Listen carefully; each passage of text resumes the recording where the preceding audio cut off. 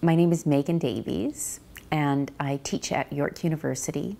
I'm a historian of health, and I don't teach in a history department, I teach in a program called Health and Society. And I teach about health generally, and I teach about the patient, I teach about health and place. And, you know, really my research interests reflect my teaching path there. I'm interested in the healthcare system primarily from a user perspective, and I define health quite broadly in terms of my research. So I'm interested in health as sort of an everyday thing, not necessarily something that you'd go to the hospital about.